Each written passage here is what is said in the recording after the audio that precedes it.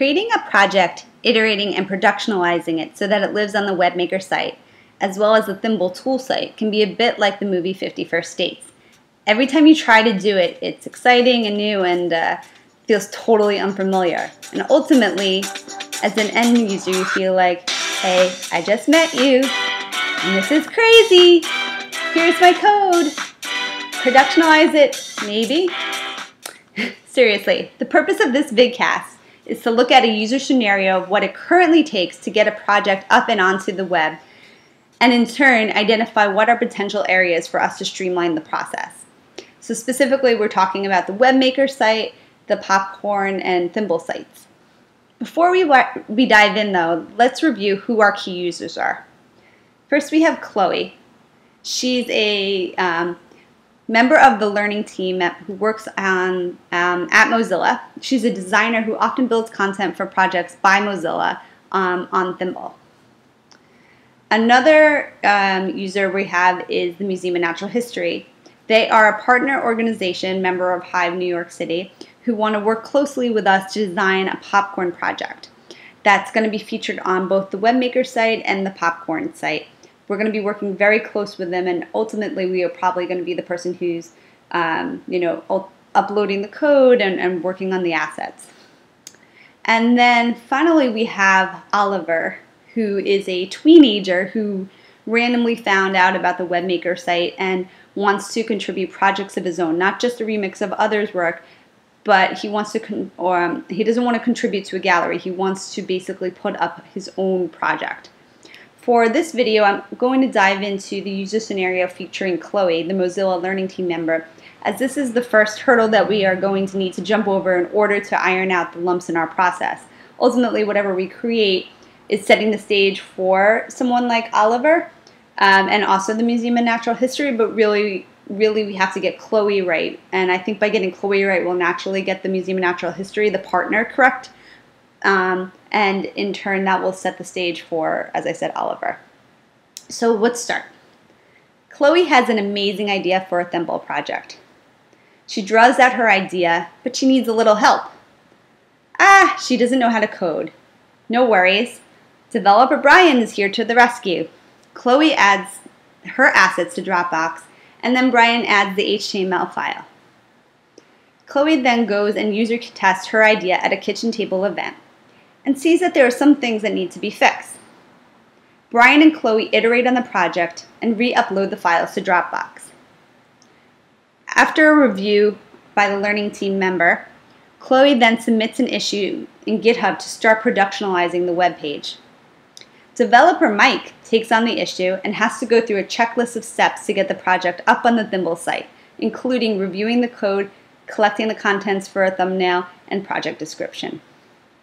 While Mike is working on that, Chloe needs to simultaneously enter all of the information about the project needed for it to get up on the webmaker site and go through review by communications. This means putting all of the content into the content management system and then getting someone like Matt to review the project.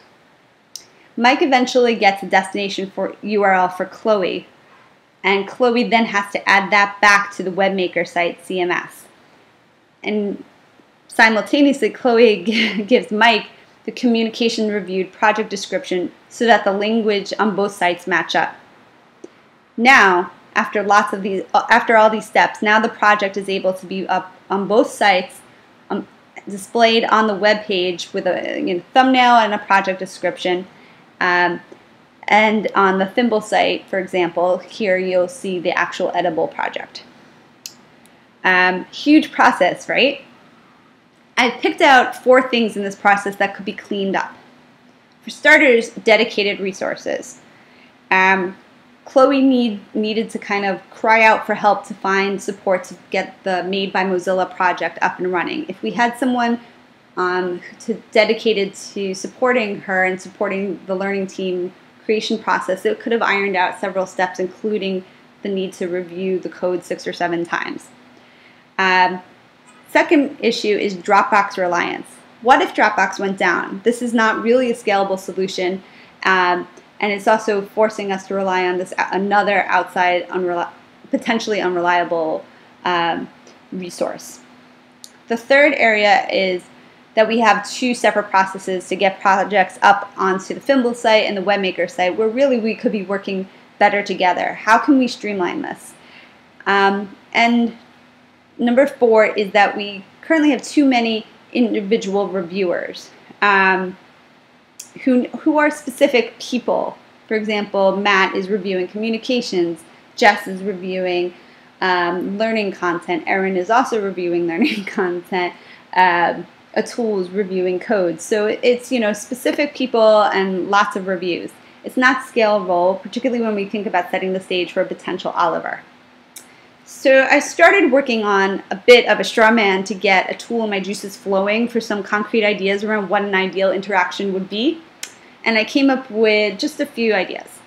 One is there needs to be some kind of form so that Chloe, for example, could enter all of this information in one form, like content management system, where she puts in the description of the project, the thumbnail of the project, the title. She has check boxes to say, I want to publish this project on simultaneously the webmaker site, the Thimble site, and she wants to feature it. And here is the, you know, here's the HTML file, and here's where everything needs to go, so that it can really be almost like a blog-like experience where you're putting in the information before it goes up onto a post. Second idea is that in conjunction with the form, you need some sort of gallery so that the review process could be facilitated and contributed by community members. So for example, you have people publishing or submitting their projects as part of this form process to a gallery, and then community members can decide, can do the code review, they can do the content review, and they can also heart it or favorite it or like it of some form to let us know if the project is valuable enough to be a featured project. It also builds up some fun potential places for kind of different kind of social interactions amongst each other, building up community amongst project makers. But on a very real and practical level, it would help us because it lets us see in a really clean, distributed fashion, you know, what projects are up for review, and give us a way of kind of cleaning that up and just going right ahead and processing projects. The third thing I have is basically a magic button, which goes along with the checkbox, and this basically lets you publish. You click the button and it publishes, and based on the boxes that you clicked on the form earlier, you can say, you know, you want it on webmaker and Thimble and you want to feature it, and it will automatically go. Simultaneously, it would be worthwhile, depending on how blog-like we could get our interface, something like WordPress, Atul was suggesting, maybe we could have an unpublished option as well there, so it's just as easy to remove things as it is to put them up. And I would say the last part of the straw man, which is a not so much a design thing, but more a process-oriented suggestion, is that we say that on the second, you know, Wednesday of every other Wednesday of the month is the day that we are going to publish projects on the site, on various sites, so that everyone knows that this is when it could be done, so that internally we have a very systematic way of going about and reviewing things, and so that we're not constantly grasping at straws to figure out, you know, when the project is going to end. Anyway, I hope to come up with a more concrete solution for Chloe and AMNH and set the stage with some low fidelity solutions for Oliver by the end of August. So I look forward to hearing any feedback that you might have. Thanks.